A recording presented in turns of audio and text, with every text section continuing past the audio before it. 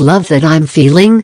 After a brief reunion with my twin flame after 3 years of running, we both tried to define and make sense of what we felt, and didn't feel, for each other by trying to fit our connection into a pre-labeled box of friend, lover, future partner etc. Unfortunately, translating the twin flame connection into earthly terms proves impossible, since it will not fit any preconceived notions regarding love and ideal partners.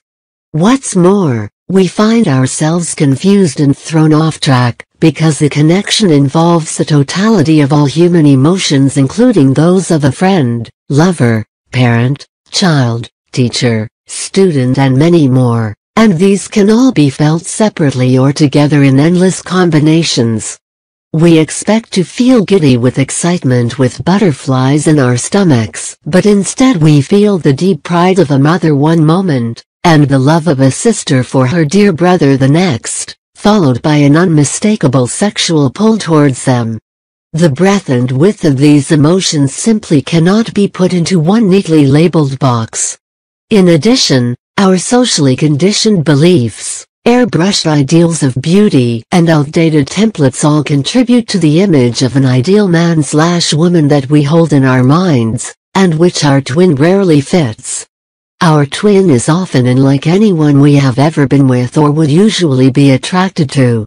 We may be at a loss as to what exactly it is that we find so attractive in them, since they are definitively not our type. On top of this, our definition of love is often based on previous experiences and fantasies of romantic Hollywood-type falling in love, associated with games of seduction, lustful sex and romantic gestures leading into a happy ever after. Therefore, when we meet our twin flame, we suddenly find ourselves on unknown territory where we know we are feeling something special, magical and effortlessly right. But at the same time we do not quite recognize what it is or what it means, since we have no point of reference.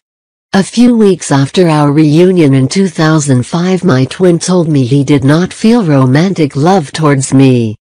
My heart sank, since I had always known we were somehow meant to be together, and I knew of no other way to be with a man whom I loved and desired. This drove me inward to question what true love really is. I looked up definitions of romantic love and came across this one by Canadian sociologist John Lee. Romantic love: the lover thinks constantly about the loved one, is jealous, unrealistic, will tolerate anything, is sexually attracted by physical appearance, needs repeated reassurance she is loved in return. I agreed. This was not us, but what was it then? In my writings and my mind I started meticulously revisiting every single lover I had ever had. I was asking myself whether I had ever really loved anyone, and had anyone ever really loved me? I was trying to understand what it was that I felt for this man I hardly knew in the usual sense of the word, yet whom I would have trusted with my life, my children, my all, from the first day we met.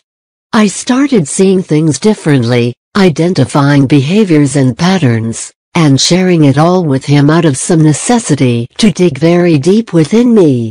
Like I needed to show him everything about me, perhaps to get to the real me buried underneath it all.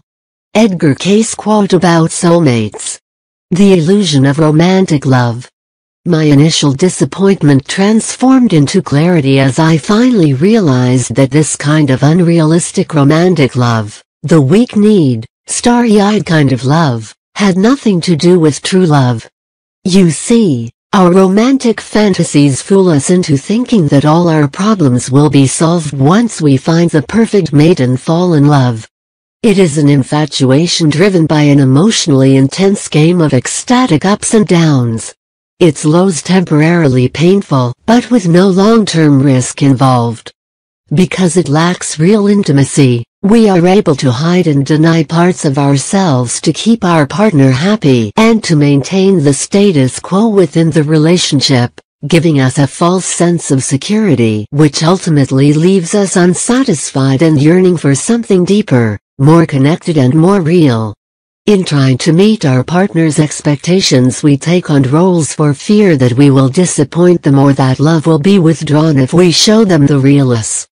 Sadly, by the time we awaken from this dream, we find ourselves in a loveless relationship, unrecognizable to ourselves, wearing yet another mask, yet another layer hiding the real us.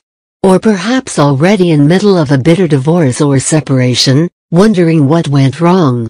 The thing is, the codependency of this kind of unrealistic love keeps us from growing into a whole person, whereas true love is the acceptance of the fact that our lover is not perfect and neither are we. When we truly love someone, we understand that each of us needs to grow, and that we can be catalysts for each other's growth. We can nurture one another, challenge one another and encourage one another. True love makes us want to be the best possible expression of our true self. It is not a bond of love. It does not seek to bind, possess or dominate, nor does it make claims of exclusivity on the other. Rather, it comes with spaces in the togetherness. Space to breathe, to grow, to evolve into a whole being. True love is an ever-evolving and ever-expanding truth which comes with no guarantees except perhaps for reverence for each other. It has no rhyme and no reason, yet remains steadfast, unchangeable and abiding. There is nothing our twin can do or say to change how we feel inside. There is nothing they could show us that would make us love or respect them any less. Real love comes to us quietly with the stability of emotion. It is not a lustful, impetuous passion driven by sentimentality and emotionalism, but rather an element of calm and depth which quietly slips into our life and which peers deep into our soul. When we truly someone, we would never intentionally do anything to hurt the other. We only want their happiness, even when they make choices that do not involve us. 526,536_477694195634215_1710039,025_N. A relationship based solely on romantic love requires two people to constantly communicate, bargain and compromise to remain in agreement with each other.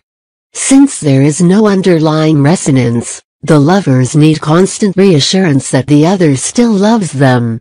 However, the spiritual affinity of true love allows us to understand and relate to each other on a much deeper level, that of the soul. True love reveals an entire new dimension of energetic possibility. We don't need any validation or reassurance from the other since our connection is felt on the inside. And the need for reassurance is replaced by telepathy and synchronicities, and generally being on the same page with each other. The only confusion comes when the other is not being true to what is in their heart. Since we are always able to see the intention in their heart, so that even when the words lie, the heart cannot. True love therefore requires integrity with ourselves. First and foremost, a twin flame can only ever love the real you. How do we expect them to find us if we are hiding behind a mask? And how will we recognize them if we do not even recognize ourselves? We don't even acknowledge our own falseness, yet we expect them to see us for who we really are. True love is a danger for our ego since it makes us experience ourselves directly. Not through past experiences or beliefs or our ego, but by being alive in the now. True love therefore is an invitation to show up as you are. To peel away the layers of protection and social conditioning, let go of self-doubt, and start seeing life with your heart. It is an invitation to become more of who you are. True. We hope this channel has helped you discover where to start on your actual paths. It's a good karma to put a like, subscribe, share, and leave your suggestion in the field below. With all the love to you.